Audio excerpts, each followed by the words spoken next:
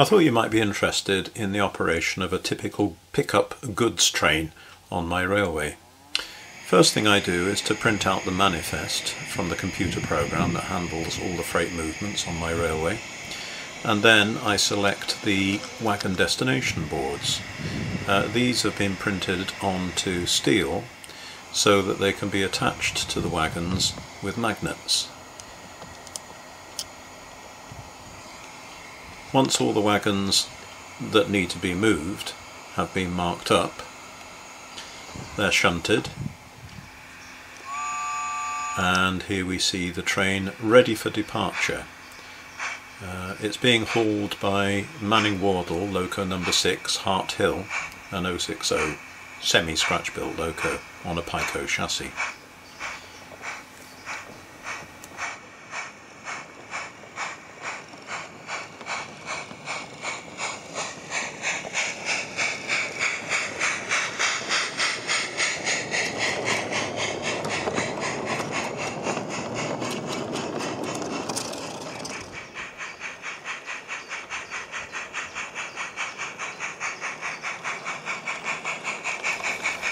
Now, normally I wouldn't engage in any shunting at Peckforton as the pickup goods goes down the line.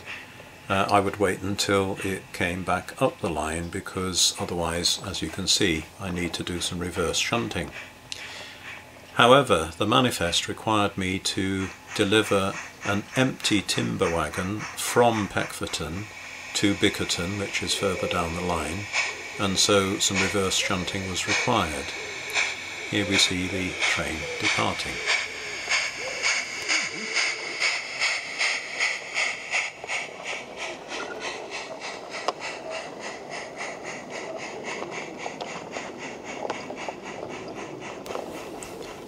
And here we see the train arriving at Bickerton, the furthermost terminus of the railway. Most of the wagons that are in the train are destined for this station, and some wagons needed to be picked up as well. So after a bit of shunting, the train was made ready for departure. However, it had to wait until the down midday passenger arrived.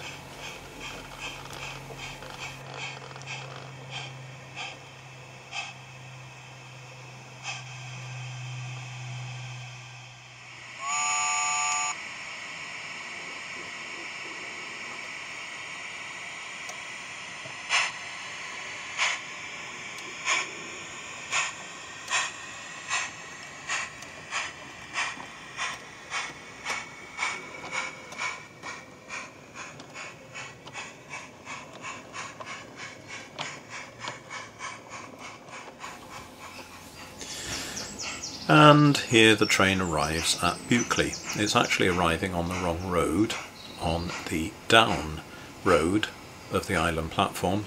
Reason being that in the last delivery of freight there were too many wagons to fit onto the siding, and so they overspilled onto the up road. So there was a bit of nifty reverse shunting required, and eventually managed to clear the siding, deliver the wagons that needed to be delivered from both Beeston and Bickerton, and eventually the train was made up, ready for departure.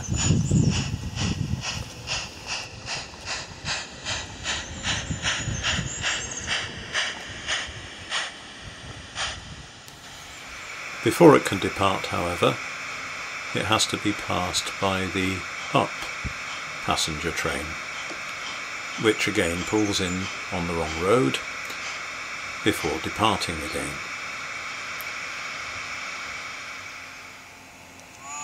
Once it's left and has cleared the section ahead, the goods train can depart following it up the line.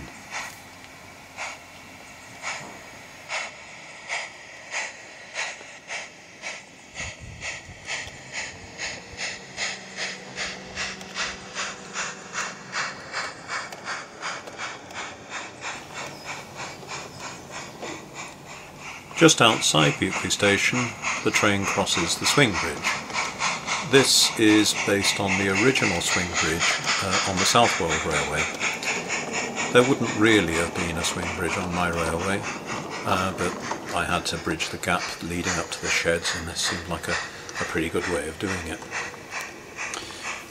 Here we are arriving back at Peckforton. Now, you wouldn't have thought I would need to do any more shunting here, as I'd already done it as the train went down the line, but the manifest required me to deliver a wagon from Bickerton to the mill siding, and so this required the train to run into Peckforton so I could run round it, detach the wagon that was required, and then run back down the line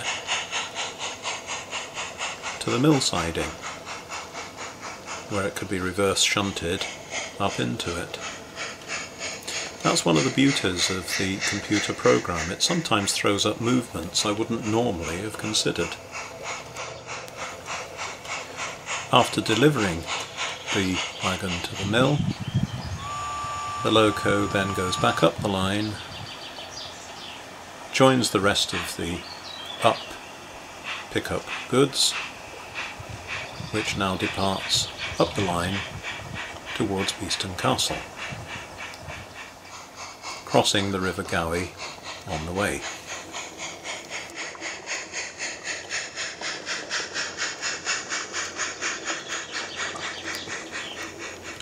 At Beeston Castle, a couple of wagons needed to be delivered, one from Beeston Market up the line and the other from Bukeley further down the line.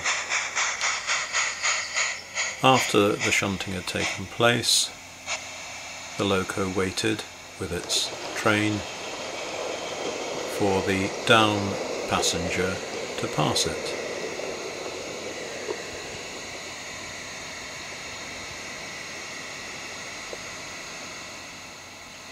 And once the down passenger had cleared the next section, the freight train could depart.